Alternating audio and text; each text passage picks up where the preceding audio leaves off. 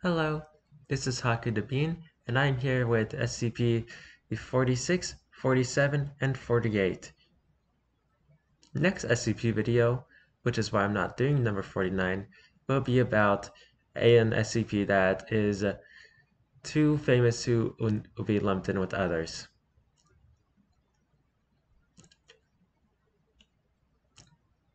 After you're done watching this video, or even right now, how about you go down, leave a like, subscribe, and leave a comment for me. If you have any questions, please ask them in the comments below. If you want to hold off on that until the end, that is also very reasonable. We're starting off with SCP-46, Predatory Hollybush. Item number 46. Object Class Euclid. Special Containment Procedures. The land surrounding SCP-46 has been purchased and surrounded by multiple layers of security, including fencing, barricades, and lethal effect traps. Multiple signs marking the area as private property are to be prominently displayed. The area is to be heavily guarded at all times to prevent access by civilians to SCP-46. All personnel working around or within a 50-kilometer radius of SCP-46 are to undergo rigorous medical testing to ensure the absence of any potentially life-threatening illnesses.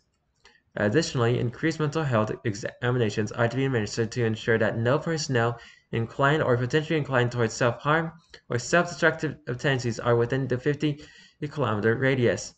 Any injured personnel are to be evacuated to a hospital outside of the 50-kilometer zone around SCP-46. All vegetation surrounding SCP-46 is to be destroyed, and all animals attempting to access SCP-46 are to be terminated and destroyed before reaching its outer perimeter.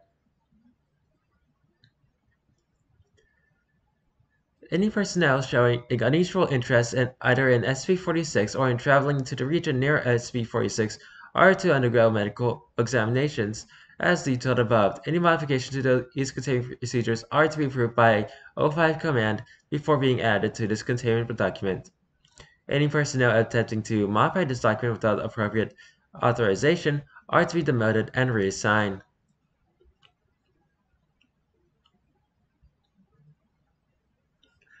Description: SCP-46 is a predatory botanical mass located in southwestern Kentucky. SCP-46 is composed of two large parts. SCP-46-1 is a large mass of vegetative matter, composed largely of plants indigenous to the region, including Quercus alba, Ilex aquifolium, and Lonicera sempervirens. Though several offshoots composed of other plant species are also present. SCP-46-2 is the land in the immediate vicinity of SCP-46-1, extending to roughly circular 20 meters in radius from its base. This area is SCP-46's primary feeding area. SCP-46 is capable of attracting prey within a 50-kilometer radius through hallucinogenic means. All evacuations of personnel should carry them outside of this radius to disable SCP-46's effects.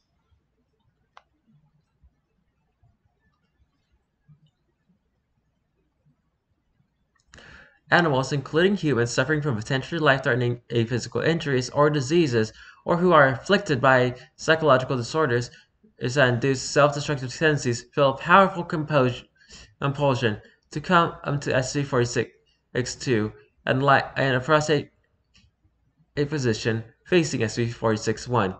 Individuals lying in such positions are rapidly attacked by an unusually powerful combination of saprophytic organisms and opportunistic infections, including several strains of methicillin and resistant Staphylococcus aureus (MRSA), known to induce necrotizing infestuous, also known as flesh-eating bacteria, a form of fungal spore similar to Stachybotrys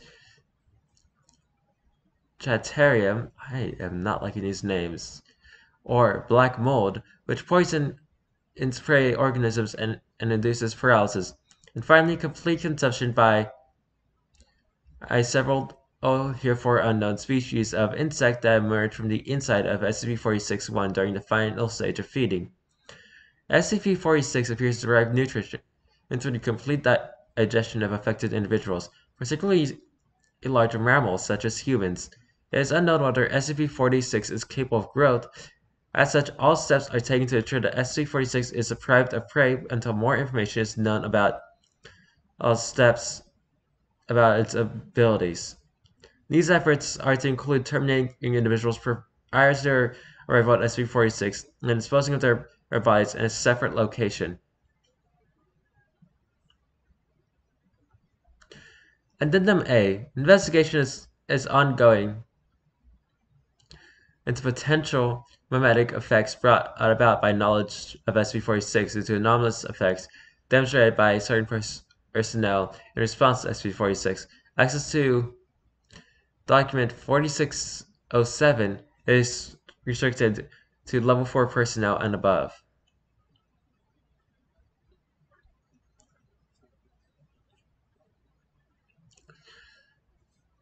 Oh, now we get another document. We're just going to start at the special containment procedures, because we already know it's safe, apparently. Although before we were told it was Euclid.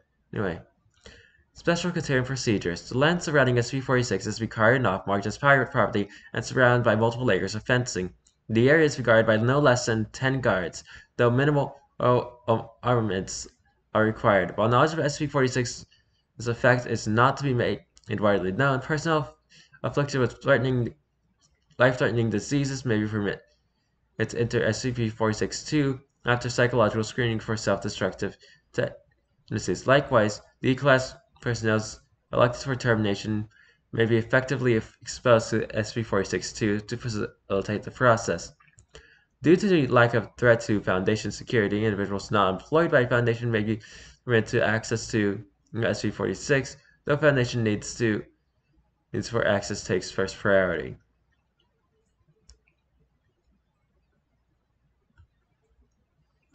SCP-46 is composed of two parts. SCP-46-1 is a cylindrical area 5 meters in diameter and 30 meters tall, containing several species of plant matter, including white oak, European hollybush, and Kentucky honeysuckle. Though several offshoots composed of other plant species are also present, no anomalous traits have been detected in the molecular composition of the plants. SCP-46-2 is a clearing of grass extending approximately 20 meters around SCP-46-1. SCP-46's anomalous effects extend primarily to animals, including humans, that are threatened by chronic or debilitating illnesses or injuries. SCP-46 is frequently visited by such individuals. Humans of this type report having felt a compulsion to travel to SCP-46's location, often reporting that the location came to them in a dream. Psychological evaluations have consistently shown that such individuals were not previously aware of the Foundation or SCP-46's specific properties. Individuals feeling this compulsion have all reported it having been within 50 kilometers of SCP-46 at the time. That is believed to be the outer range of the object's compulsive range.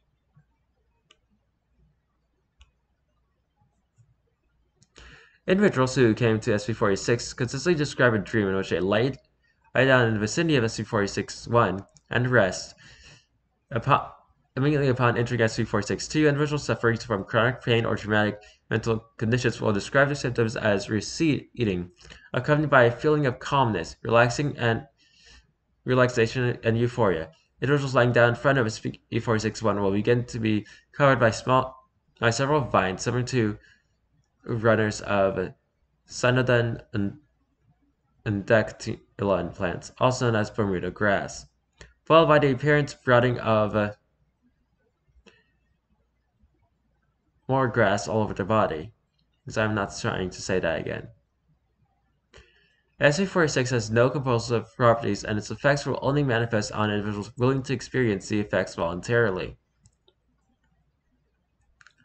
Individuals exposed to SCP-46 will remain communicative until they are no longer irreversible beneath the grass growing across their bodies. All individuals exposed to SCP-46's effects describe a feeling of peace and serenity and happiness that they were able to die pleasantly. SCP-46 appears to fully decompose individuals exposed to its effects within 2 hours, and may or may not use decomposed tissue as a food source. Addendum 1. SCP-46 is to be reclassified as Euclid, and primary containment document is rewritten to demonstrate SCP-46's predatory nature by order of O5 command.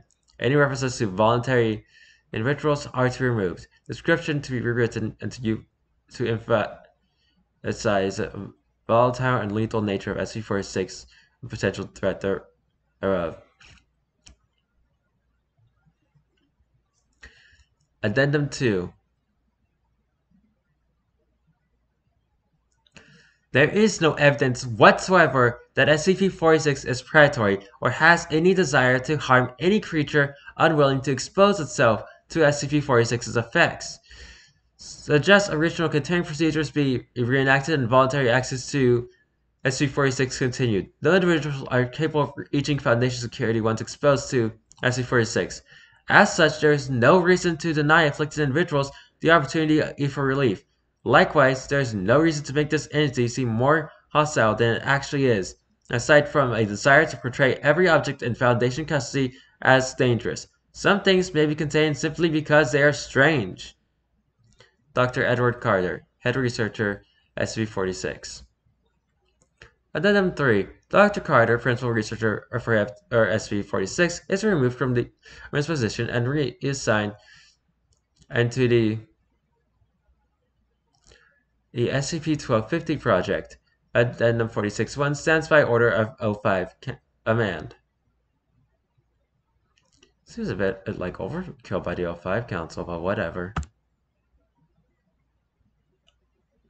Now we're going to SCP-47, Microbial Mutagen.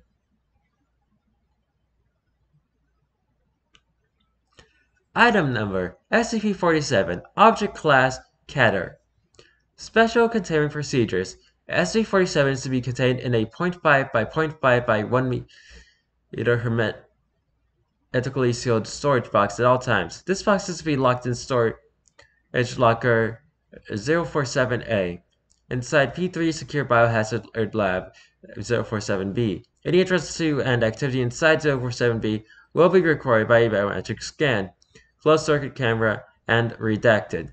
Entry to 047B requires the authorization of the project manager, in addition to at least one O5 level clearance. SCP-47 is to be treated as a priority for contagious biohazard within all protocols, including mandatory quarantine if exposed. Site Q047 has been provided adjunct to Lab 47B for this purpose. In the event of outside contamination of SCP-47-1, lockdown protocol of 47-1 Yersinia must be engaged.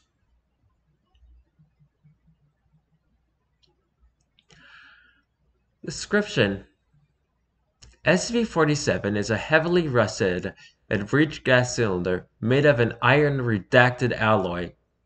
When exposed to open air, the material of the cylinder evaporates slowly, producing a previously undocumented mutagenic gas. The gas has no effect on eukaryotic organisms like humans, but profoundly alters its in reference to common human microbiota, the natural microorganisms that live on the skin and throughout the body. On rare occasions, these mutations produce a superbug, collectively known as SCP-471, a natural commensal with enhanced survivability and therefore opportunistic pathogenicity. The pattern of changes induced by SCP-47 suggests that these highly infectious microbes are at least some degree selected for. Species of SCP-47-1 species. The specifics of SCP-41 47 and 1 species are depend on the base bacterium from which it is derived. There are several characteristics which appear to be generally consistent across all cases of SCP-47-1, a mutation.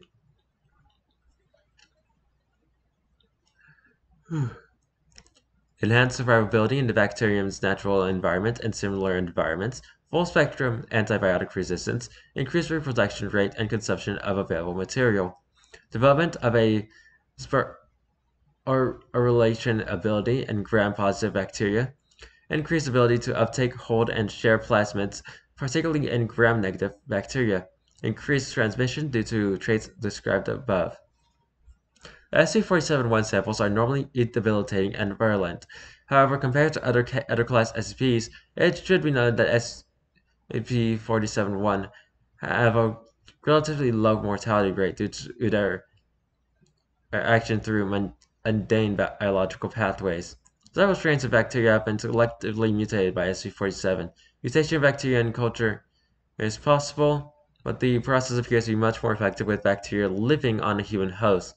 Generally, mutation of natural commensals for experimental purposes is encouraged. After the confirmed breach of January 30th, 2010, we'll see that incident report shortly. Mutation of already a pathogenic species is banned and all existing samples must be destroyed. These particular species of SCP-47-1 mutated the bacteria are of note due to their involvement in the continuing breach of unknown date.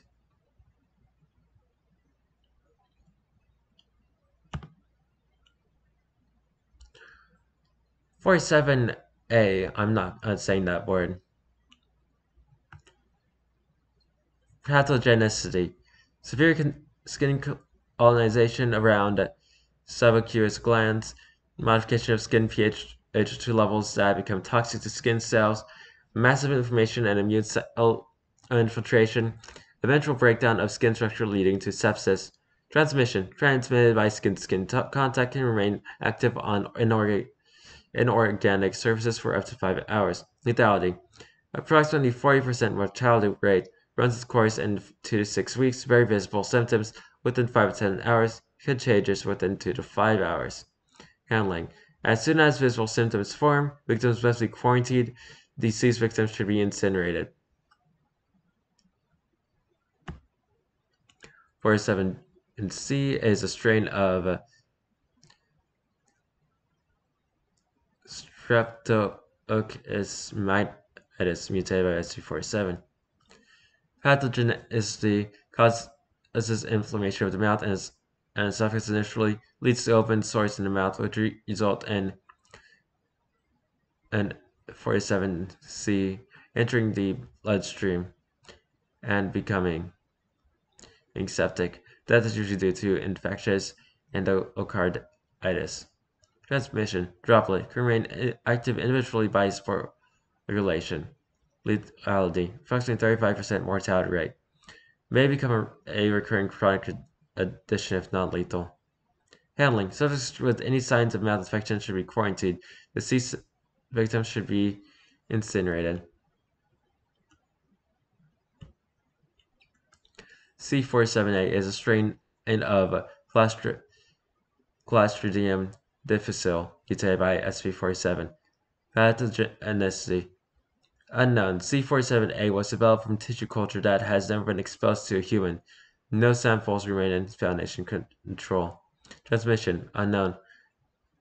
Assumably transmitted through fecal contamination with C. difficile. Due to smaller, more robust spores, may also aerolize with flatus. Effect of aerosol intake of C47A cannot be predicted. Lethality. Unknown. Presumed extremely high risk of destruction of endothelial lining or gastrointestinal tract, leading to inflammation, sepsis, toxic egg colon.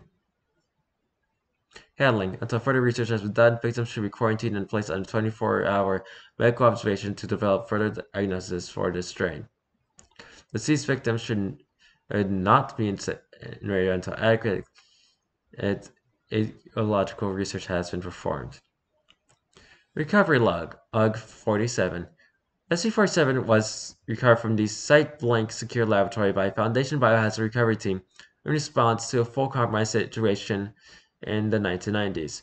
Testing logs indicate that the research team was attempting to contain a sponge in a class-blank SV stable pressure cylinder, which led to redacted combining with redacted.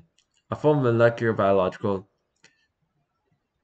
analysis of it is available in redacted. The initial release of gas when SCP-47 was structurally compromised was sufficient to cause a microbial bloom of uncounted species of SCP-471, killing all staff in the lab within hours. Exposed site blank staff obeyed the standard Foundation quarantine/containment protocol, and the infection was contained successfully. Now, this one we have to look into.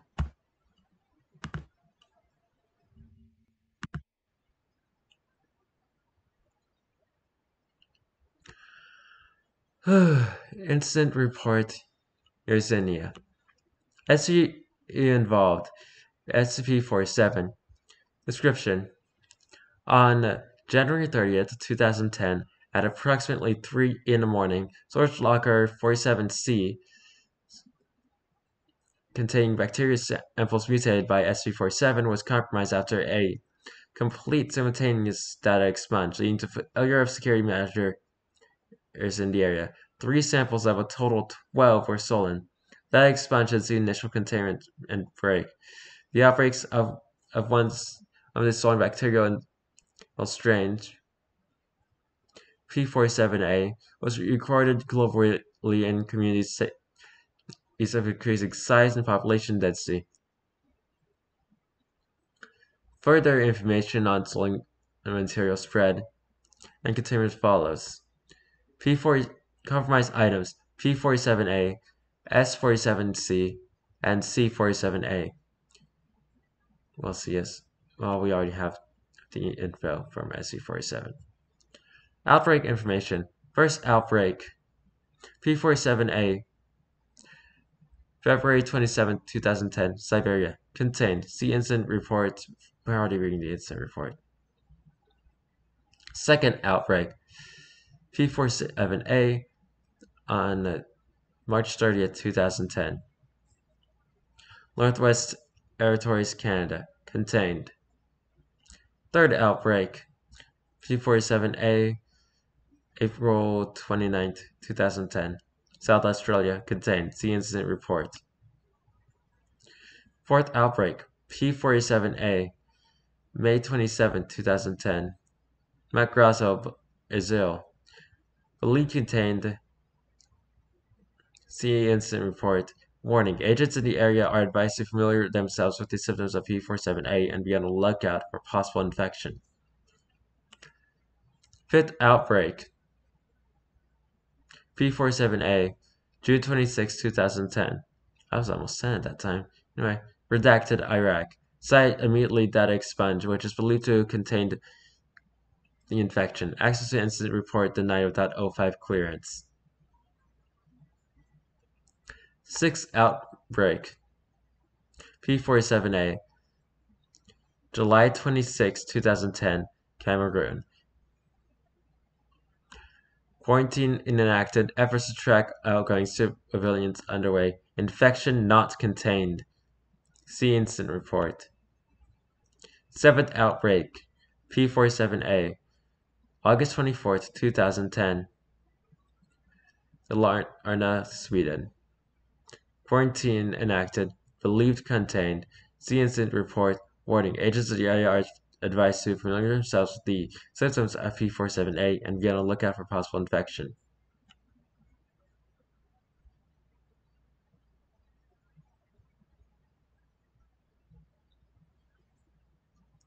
Eighth outbreak, not recorded, believed to have taken place in North Korea.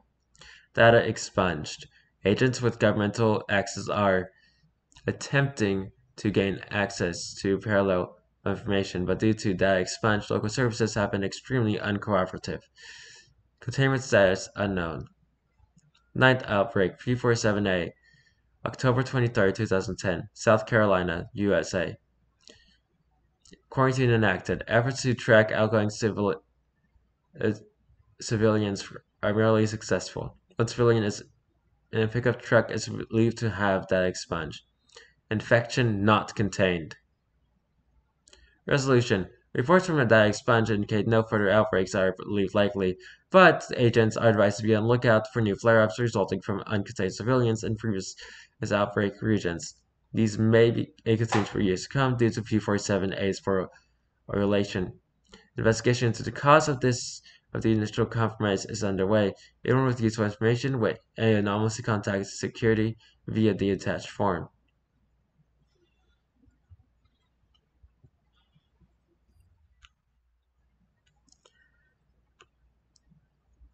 And now we are reading SCP-48, also known as the Cursed SCP number.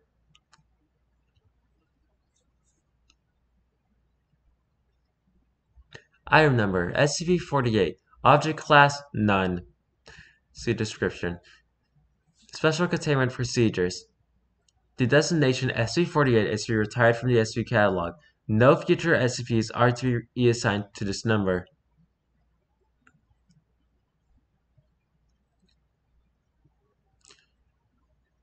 Description. SCP-48 has long been considered the cursed SCP number by SCP staff. Any items given this designation tend to be destroyed, decommissioned, stolen, or otherwise lost to the Foundation, usually through no fault of any individual person. In addition, personnel assigned to SCP-48 and its various incarnations have had a 50% higher rate of turnover due to death, dismemberment, and disciplinary action. Whether or not the number 48 actually has any supernatural qualities is unknown, but given the superstition around this number, the designation has been removed from the catalog in order to help maintain employee morale. Addendum 1. This is ridiculous! I've proved to you superstitious jerks that you're all just being babies. This restriction of SCP 48 is now removed and assigned to data expunge.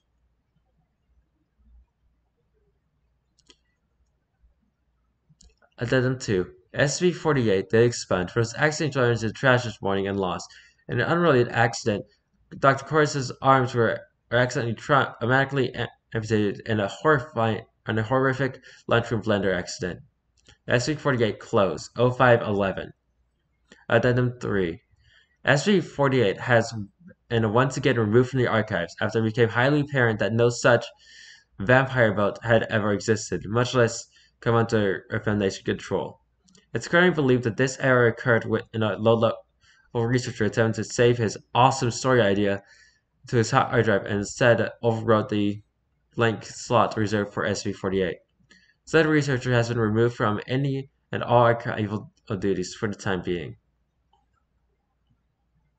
So SCP-48 just doesn't exist because it's dangerous.